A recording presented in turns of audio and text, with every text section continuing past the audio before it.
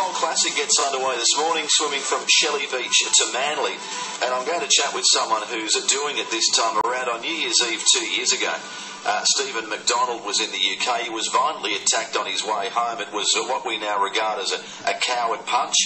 Admitted to hospital with significant brain injuries, placed in an induced coma for 18 days. It's all too familiar for us, given the stories of Thomas Kelly, of Daniel Christie. At one point his lungs collapsed. Hospital staff were able to bring him back to life, and during his recovery was told he wouldn't be able to take part in physical sports or activities. He'd always enjoyed swimming, particularly at the time the London Olympics was on TV. And it was watching on from that he was inspired to get into the pool and build up his fitness. Arrived here in Sydney in November of 2012, and being surrounded by the lovely environs of Manly, enabled him to continue his swimming, and today he signed on to the Cold Classic, where he hopes to raise money for the Salford Royal Hospital in the UK. I'm pleased to say Stephen McDonald, A, is with us, and B, is on the line. Stephen, good morning. Good morning, Stuart. How are you? Terrific. It's nice to be able to chat with you. It's some comeback you've been through over the past 2 years. Yeah, it's been a bit of a battle, I'll be honest with you.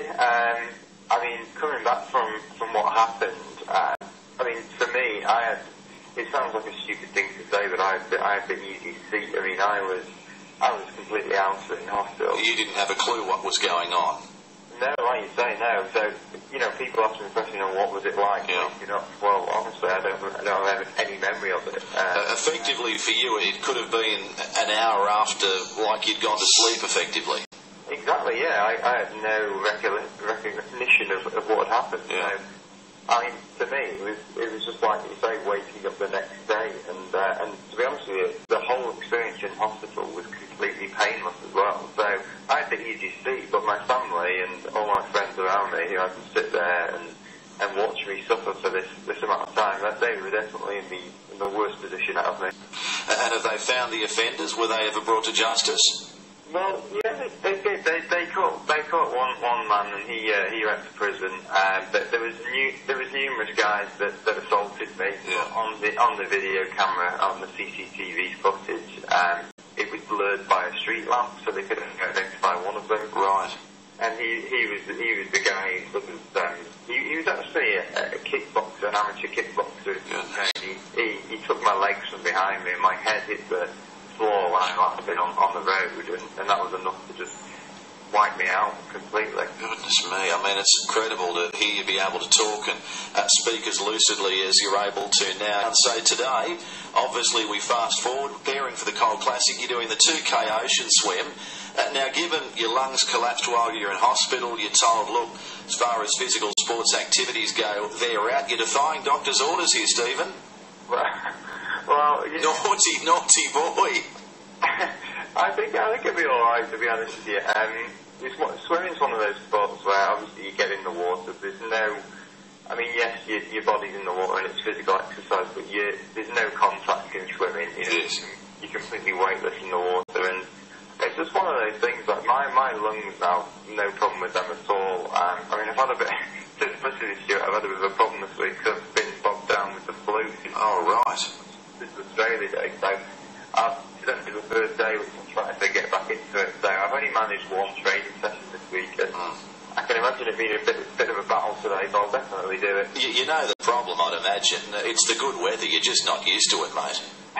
Suddenly you've caught the flu in the good weather. That's what's happened. Is it possible to catch flu? I think it is. No, there's such a thing as a summer flu. That's for sure. Well, hopefully you can shake the flu off. And importantly, when you do the 2K swim this morning, you're wanting to raise money for the hospital back in the UK that looked after you so well. Yeah, I am. Yeah, so I've been raising. I started the fundraising in, I think it was about November last year.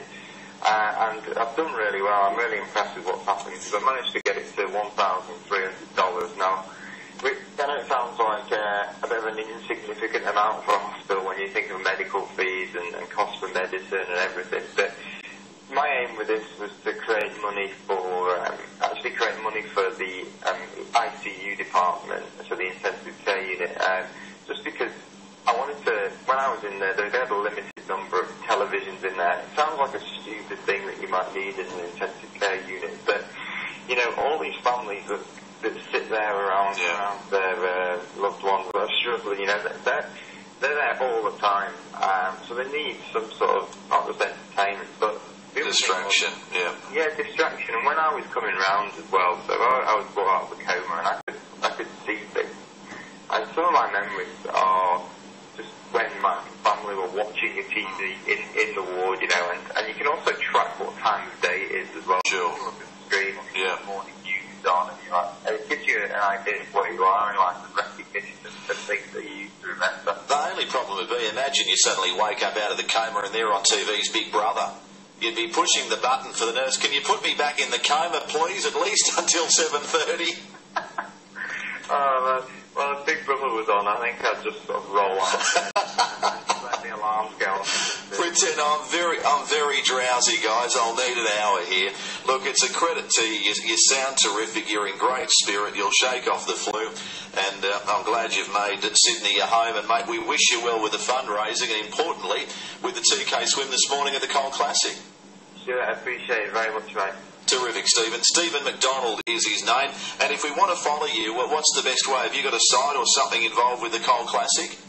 I have a Just Giving page, which is obviously my charity page, so you stop there to Just Giving, and then it's / my name, so Stephen then McDonald. Okay, so we're giving and Stephen McDonald, and you'll find the details there. And then the number one after it. It's a bit of a difficult one.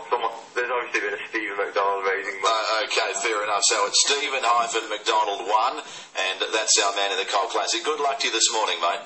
Yes, Stuart.